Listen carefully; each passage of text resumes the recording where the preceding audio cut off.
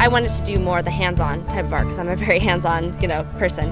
I am a studio art major, and that means that I do paintings, I do drawings, I use charcoal. I enjoy just working with computers. You don't have to do freehand drawing or sketching.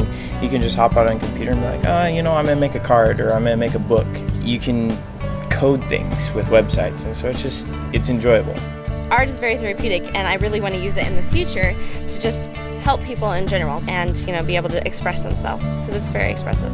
Art as a whole here, it's a well-rounded program. The professors are really good at what they do, and you get new experiences that you probably would have never tried if you went to other schools.